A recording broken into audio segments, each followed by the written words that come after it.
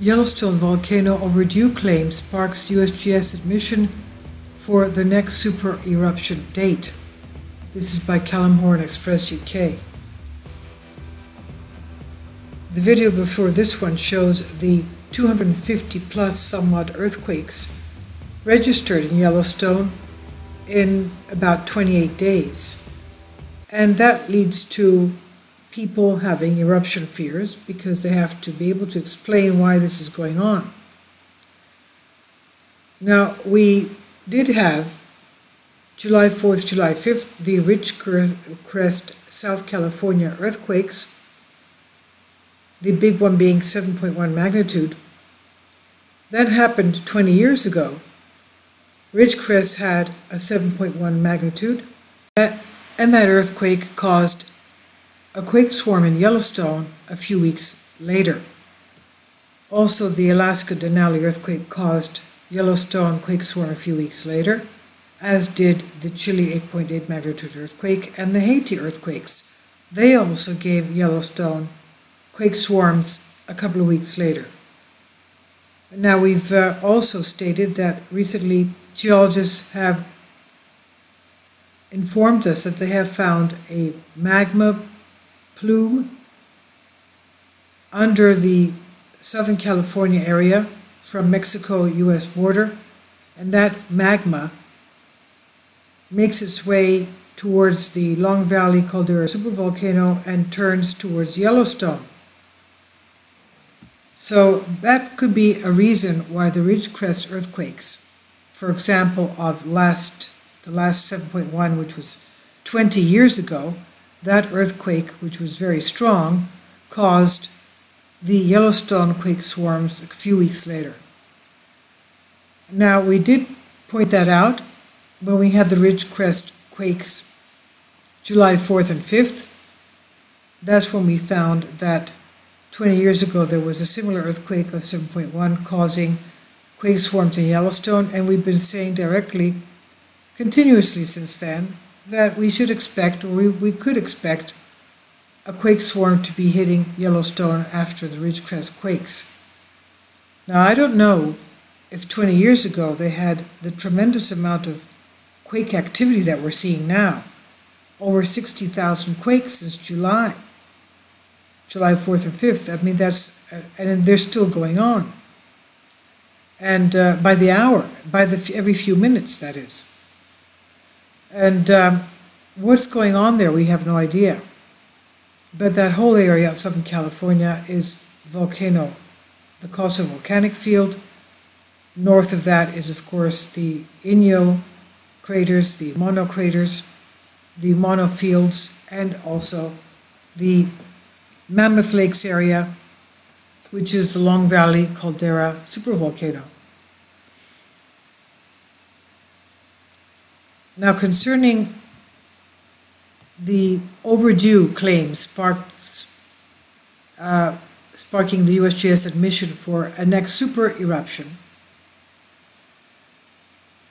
Yellowstone Volcano scientist Jacob Lowenstern revealed how overdue an eruption at the supervolcano is, and he revealed this during the USGS video made 2014.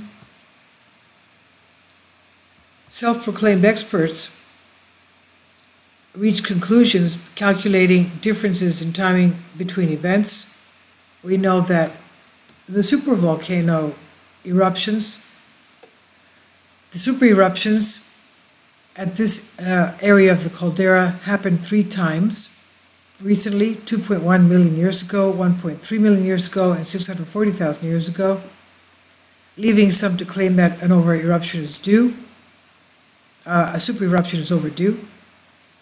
Now, the Yellowstone caldera is, as we know, one of the world's most dangerous supervolcanoes, and if it doesn't have a super-eruption, it can inflict devastation worldwide. The location is on the northwest area of Wyoming, and it also stretches into Montana and Idaho. Dr. Jacob Lowenstern claims that these calculations are really rubbish claims. He told viewers on USGS YouTube channel in 2014, when you see people claiming it's overdue, usually the numbers they come up with say at least the last eruption was 640,000 years ago, but that it erupts every 600,000 years, therefore it's 40,000 years overdue.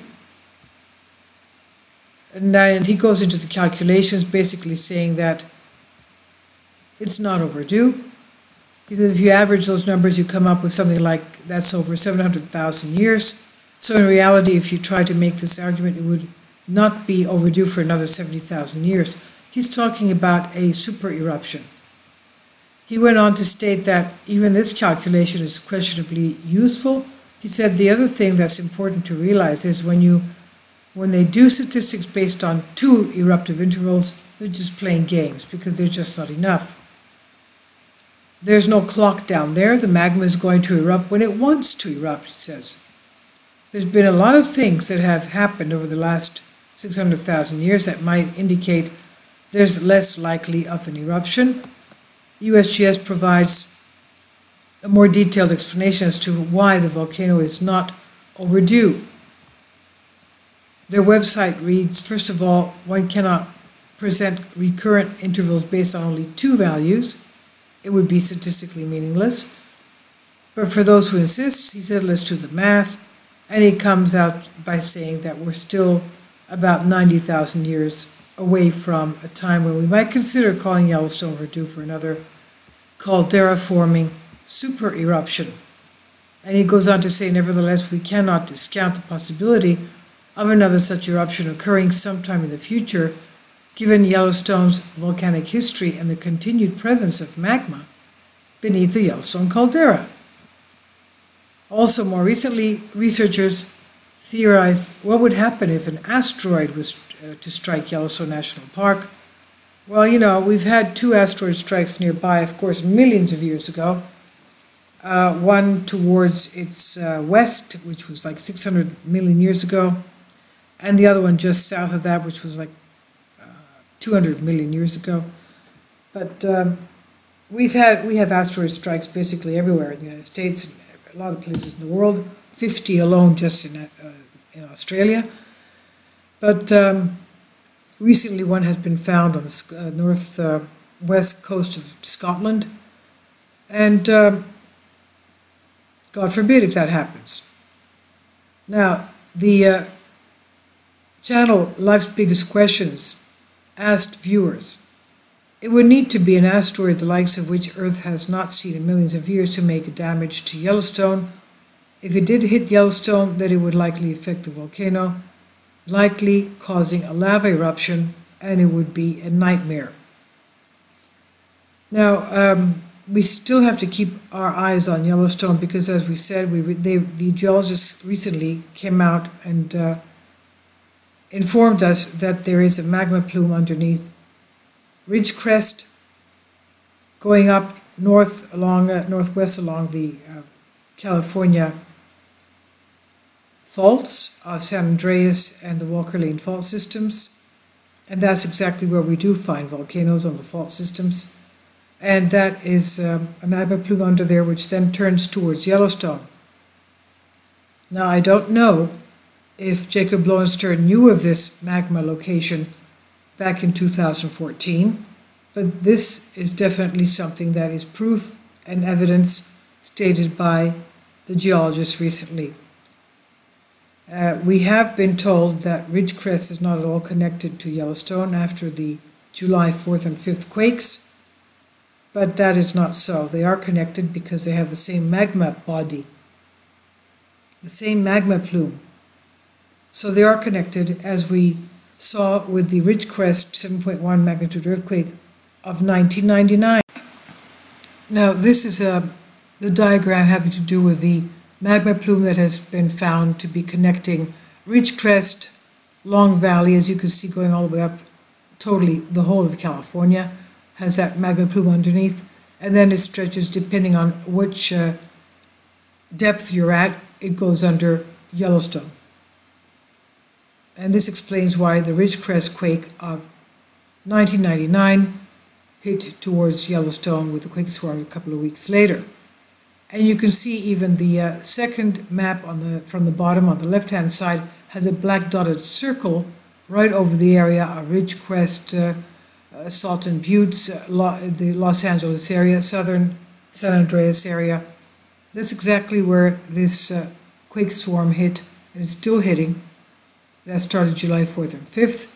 This map, I believe, is from 2004. And this is another cut line. You can see it's passing directly from Salt and Buttes, Ridgecrest area towards Yellowstone. So this definitely shows from 2004 that is totally connected.